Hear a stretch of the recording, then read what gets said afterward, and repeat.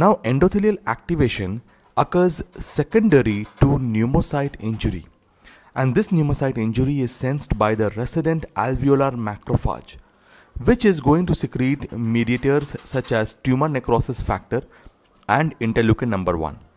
Alternatively, the endothelium might also be activated. Microscopically, there is interstitial and intra-alveolar edema, inflammation, fibrin deposition, ultimately leading to diffuse alveolar damage.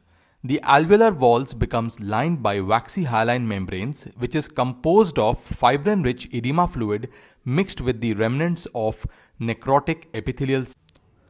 Pulmonary edema basically means excessive interstitial fluid accumulation inside the alveoli.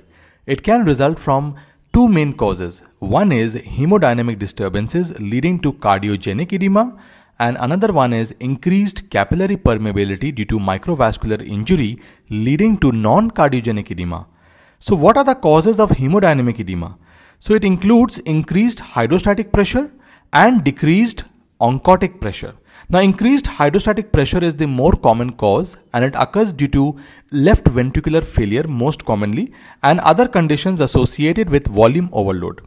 Decreased oncotic pressure occurs because of hypoalbuminemia secondary to liver disease, nephrotic syndrome, and protein losing enteropathy. What are the causes of edema due to microvascular injury or epithelial injury? So they are either direct injury or indirect injury. Direct injury includes infections like bacterial pneumonia, inhaled gases like high concentration of oxygen and smoke, aspiration of gastric contents, drowning, or even ionizing radiation. The indirect cause of injury includes systemic inflammatory response syndrome conditions like burns, sepsis, excessive trauma, or blood transfusion related complications like TRALI. Coming back to our main topic of discussion is acute lung injury or ARDS. Acute lung injury is characterized by the abrupt onset of hypoxemia and bilateral pulmonary edema in the absence of cardiac failure. That is, it is a non-cardiogenic type of pulmonary edema. Acute respiratory distress syndrome, also called as ARDS, is a manifestation of severe acute lung injury.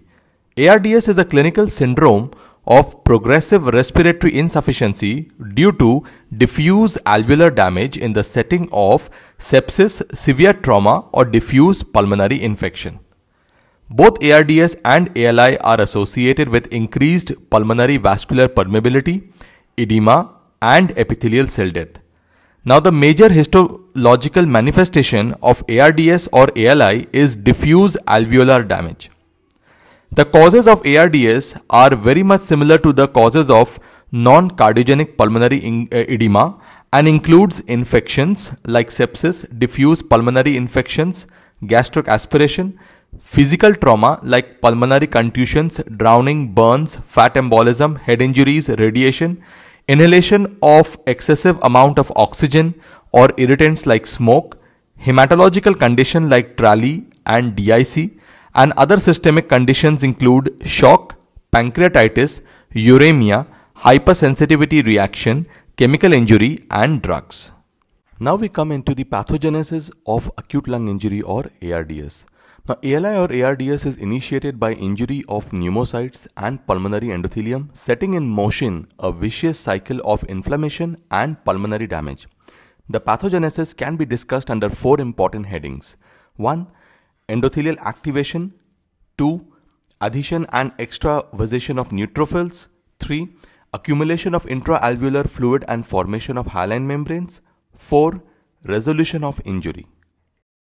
Coming back to the first pathogenetic event, that is endothelial activation. Now, endothelial activation occurs secondary to pneumocyte injury, and this pneumocyte injury is sensed by the resident alveolar macrophage, which is going to secrete mediators such as tumor necrosis factor and interleukin number 1. Alternatively, the endothelium might also be activated by the circulating inflammatory mediators, which is basically released in the setting of sepsis or severe tissue injury.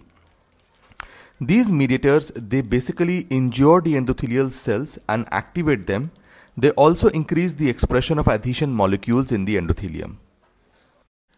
Coming to the second pathological event, Adhesion and extravasation of neutrophils. Neutrophils adhere to the activated endothelium and migrate into the interstitium and the alveoli, where they degranulate and release the inflammatory mediators, including proteases, reactive oxygen species, and cytokines, thus setting in motion a vicious cycle of inflammation and endothelial damage. Coming to the next pathological point, accumulation of intraalveolar fluid and formation of hyaline membrane. Endothelial activation and injury increases the vascular permeability, allowing the interstitial and intraalveolar fluid to accumulate. Damage and necrosis of both type 1 and type 2 alveolar pneumocyte occurs. Damage to type 2 pneumocyte leads to surfactant abnormalities. Ultimately, the protein-rich edema fluid along with the debris from the dead alveolar epithelial cells organize to form what is called as hyaline membrane, which is a characteristic feature of ALI or ARDS. At the end, there is a resolution of injury. Resolution of injury is slow and difficult in ALI-ARDS due to epithelial necrosis and ongoing inflammation that impairs the ability of the remaining cells to assist with edema resorption.